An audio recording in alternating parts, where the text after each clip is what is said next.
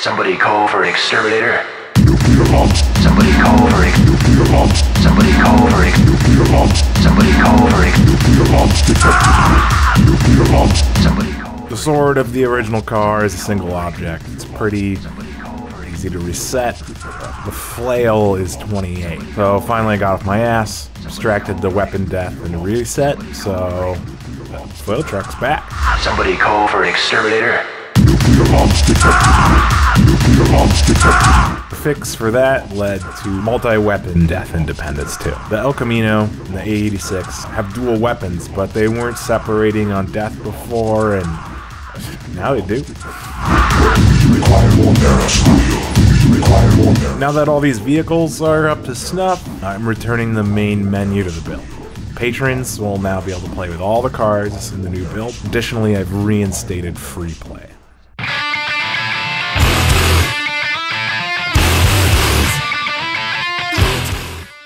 Rad fucking band Wanderer contributed a track after the first devlog from their upcoming album.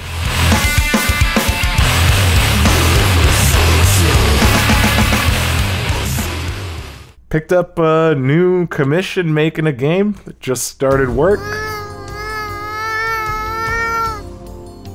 And I need a new apartment, so I've just been having fun talking to landlords, and that's why it's taken a bit to get this video out. Get on with it! Let's start with a quick overview of how a Toon shader works. So the basis of this shader I'm using is the PHONG lighting model, which is conveniently explained everywhere. The diffuse part, which is calculated before specular reflections, is what we're going to focus on. The amount of lighting that is put on an object is determined by taking the dot product between the light direction and the normal of the surface. Dot products give a number between -1 and 1. 0 for perfectly perpendicular vectors, 1 for a parallel in the same direction, and -1 if they're in opposite directions. If the normal is in opposite direction of any amount, we don't really care, since that means it's facing away from the light. We only care about the numbers between 0 and 1.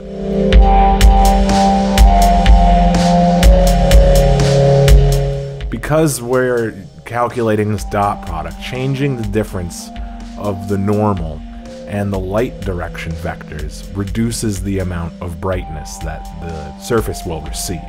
0 is black, 1 is white.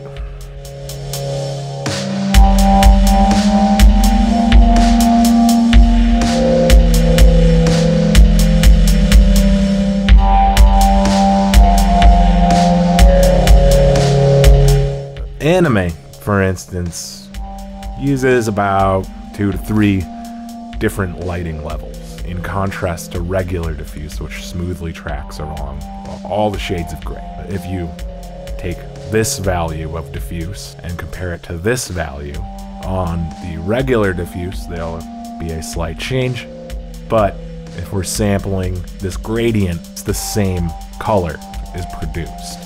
Similarly, here and here, we actually get a very large difference in color. That's what makes that solid edge that you see in a lot of cartoon shading.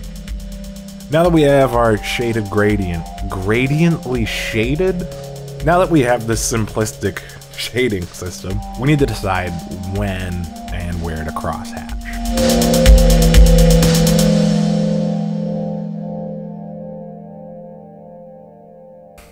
How the fuck are we gonna draw shit on this model? Somebody call for a good day. Take it slow. Take it slow. Take it slow. I first went down the rabbit hole of texture method. I drew these crude gradients of cross-hatching in GIMP that I put into a texture array.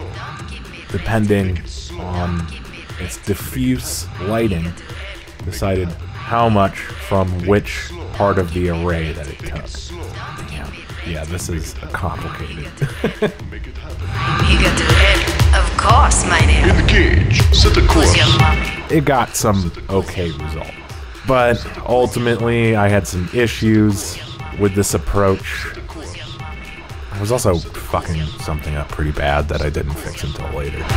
Set the course. Who's your mommy? Set the course. Who's your mommy? Set the course. Who's your mommy?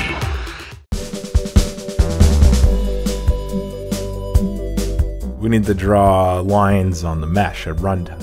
In the Unity shader graph samples from the package manager, they have several different patterns for us to look at. I utilized the stripe sample, and without fully understanding it, got to work. The UV is how the model communicates what vertices on the model correspond to a space on a 2D texture. It's kind of like unfolding a cardboard box. Other than the UV, there's screen position. This is what position the given fragment is on the XY coordinate of the screen. UV is where we want to go. Screen position effects stay with the camera.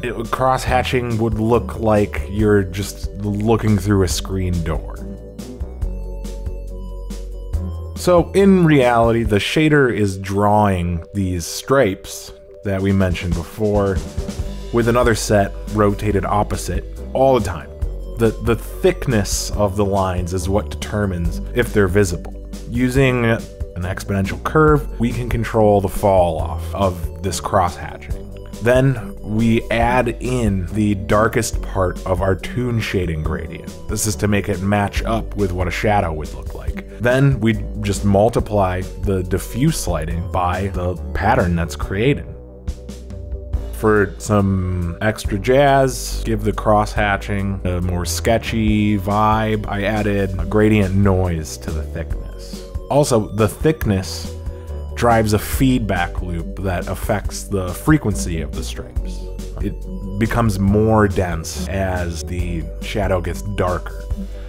Then I tweaked these parameters for a better part of 2 weeks, playing with what order things are executed in, just moving sliders around, and bam, there you go. Shader feature that 12 people will appreciate.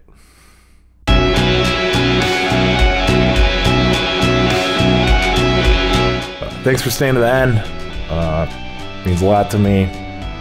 Be sure to like and subscribe. It'll help my channel, help the game. I'm still pretty new at this, so any feedback, please leave a comment. I read every comment and respond to it, at least a like or something. I give a huge shout out to patrons and folks who ordered a t-shirt, Wanderer. Oh yeah, and on the t-shirts, sent in the order, they should be shipped out sometime next week. If you didn't catch on to that one, then don't worry, I'll probably do another one in the future. Sorry this took so long to get out, but life's been pretty hectic. Pretty sure since I'm moving next month, I'm just gonna shoot for getting a video out late April, but we'll see what happens. Cheers.